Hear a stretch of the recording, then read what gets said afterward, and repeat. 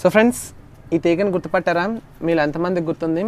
Last time harvest చేసిన తర్వాత ఈ కంటైనర్లోనే నేను ఏం చేయలేదన్నమాట. నేను ఏమి పెట్టలేదు, ఇది అంతలాదే మొక్క అనేది వచ్చింది. ఇదేంటో తెలుసా? మనం సంక్రాంతి స్పెషల్గా వండుకునే కర్రీ ప్రిపేర్ చేసుకుంటాం కదా, కలగూర అంటాం. అటువంటి కలగూరలో మెయిన్ ఇంగ్రీడియంట్ వచ్చేసి కందదుంప. ఆ కందదుంప లాస్ట్ టైం హార్వెస్ట్ చేసిన తర్వాత కుండీలో దీన్ని ఇలానే ఉంచేసాం అనమాట. ఇలా ఉంచేసిన తర్వాత మేము ఏం చేసామంటే, మొన్నటి వర్షాలకి వంతలు ఇదే చిగురు వచ్చి మళ్ళీ మొక్క అయితే వచ్చేసింది. సో మీకు నేను కందదుంపలు ఉంచాను, అది మొలక కూడా వచ్చింది. అది పెట్టి చూపిద్దాం అనుకున్నాను, బట్ అన్ఫార్చునేట్గా మొక్క వచ్చేసేయడంతో మీకు ఇప్పుడైతే వీడియో షూట్ చేస్తున్నాను. సో కందదుంపని మీరు ఈ పాటికే పెట్టేసుకోవాలి ఫ్రెండ్స్, ఎందుకంటే ఇది 6 నెలలు పడుతుంది అనమాట. ఇది లోపల దుంప అనేది ఊరేసరికి. సో పసుపు దుంప జాతి ఏదైనా సరే 6 నెలలు పడుతుంది కాబట్టి మనం ఇప్పుడు కరెక్ట్ టైం అనమాట. ఈ టైంలో మనం కందదుంపని పెట్టేసుకోవాలి. కందదుంప ఇంకెవరో పెట్టలేదైతే సో తప్పనిసరిగా పెట్టేయండి. కందదుంపని ఏ విధంగా పెట్టుకోవాలి, దాని పాటింగ్ మిక్స్ ఎలా ఉండాలి ఇప్పుడు. సో ఫ్రెండ్స్, దుంప జాతికి ఎప్పుడు కూడా పాటింగ్ మిక్స్ ఒకటి గుర్తుపెట్టుకోండి. వాటర్ అనేది ఎప్పుడు అంత ఎక్కువగా పీల్చుకోకూడదు అనమాట. అంటే కోకోపీట్ని అస్సలు మీరు అవాయిడ్ చేసేసినా మంచిదే.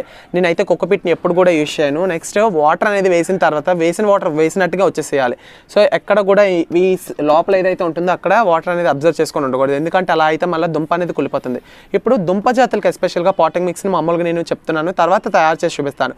సో మట్టి మరియు ఎరువును మాత్రమే వాడండి. అలా వాడడం వల్ల మనం వేసిన నీళ్ళను వేసినట్టుగా బయటకు వచ్చేస్తాయి. అప్పుడు దుంప కూడా మ్యాక్సిమం మీకు ఏంటంటే బాగా ఊరుతుంది, పెద్ద సైజు ఊరుతుంది. నెక్స్ట్ సాయిల్ని యూజ్ చేయండి. అదే మనం ఇల్లు కట్టేటప్పుడు ఇసుక ఉంటుంది కదా, సో చూసారు కదా ఇసుక, ఇటువంటి ఇసుకను అయితే యూజ్ చేయడానికి ట్రై చేయండి. సో ఇటువంటి ఇసుక యూజ్ చేయడం వల్ల వాటర్ అనేది అబ్జర్వ్ చేసుకోకుండా డ్రైన్ అయిపోవడానికి అయితే 100% ఉంటుంది.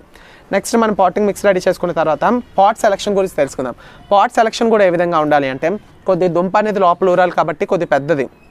సో నేను మీకు ప్రిఫర్గా సజెస్ట్ చేస్తుంది ఏంటంటే, పొడవుకి ఎక్కువగా ఉండి వెడల్పు ఎక్కువగా ఉండి పొడవు తక్కువ ఉన్న సరిపోతుంది అనమాట. అటువంటి కుండీని సెలెక్ట్ చేసుకోవాలి. సో ఫ్రెండ్స్, మీరు ఏం చేస్తారంటే, లాస్ట్ టైం ఎప్పుడైనా మీరు దుంపలు తెచ్చుకొని వదిలేస్తే వాటికి మొలకలు వస్తాయి. సో కందకి ముందున పింక్ కలర్గా ఒక మొలక వస్తుంది అనమాట. ఆ మొలకను ఏం చేస్తారంటే, కంద దుంపని పైకి ఉంచేసి మొలక పైన, అంటే మట్టి లోపలికి దుంప పెట్టేసి మొలక అనేది పైన ఉండేటట్టుగా మనం నాటుకోవాలి. సో ఆ దుంప అనేది ఉంది, నేను ఒకసారి నాటి చూపిస్తాను. బట్ ఇప్పుడు ఏంటంటే కొద్దిగా పనుల్లో నేను వీడియోని మీకు ఆల్రెడీ అప్డేట్ చేస్తున్నాను. ఆ దుంపని ఇంకొకసారి, అంటే అన్ని దుంపలు కూడా పాటింగ్ మిక్స్ ప్రిపేర్ చేసేసి ఒక్కొక్క దుంపని ఏ విధంగా నాటుకోవాలి అయితే వీడియో చేస్తానని ఆ దుంప ఉంచాను.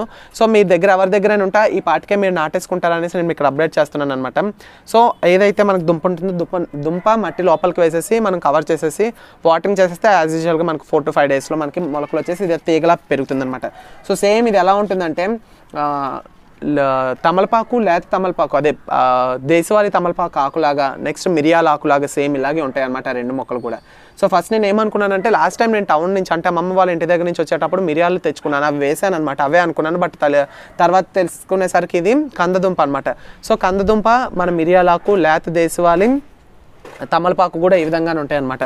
సో ఇలా వచ్చిన తర్వాత మనం ఏదైనా సపోర్ట్ చేసి ఈ క్రీపర్ని ఏంటంటే ఒక 6 months పాటు అలానే, అంటే జస్ట్ ఏదైనా ఒక కర్ర కల్లించుకున్నట్లయితే చాలా అందంగా మనకి బ్యాక్గ్రౌండ్ అనేది బాగుంటుంది, చూడడానికి కూడా బాగుంటుంది అనమాట. సో ఈ విధంగా అల్లించుకున్న ఒక 6 నెలలకి, అంటే సంక్రాంతి ఒక 4 or 5 days ముందు నుంచి మనం హార్వెస్ట్ చేసుకోవచ్చు.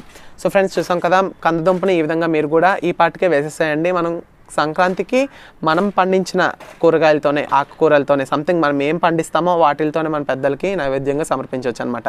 సో ఫ్రెండ్స్, చూసాం కదా ఈ వీడియో మీకు నచ్చిందని అనుకుంటున్నాను. నచ్చితే యాజ్ యూజువల్గా మన ఛానల్ని లైక్ చేయండి, షేర్ చేయండి, తప్పకుండా సందీప్ గార్డెన్ని సబ్స్క్రైబ్ చేసుకోండి. ఇటువంటి స్మాల్ గార్డెనింగ్ అప్డేట్స్ కోసం నా ఫేస్బుక్ పేజ్ని, ఇన్స్టాగ్రామ్ పేజ్ కూడా ఫాలో అవ్వండి. మరిన్ని లేటెస్ట్ అప్డేట్స్తో మళ్ళీ నేను ముందుంటాను. Keep smiling until then by. Have a nice day. Thank you so much for watching.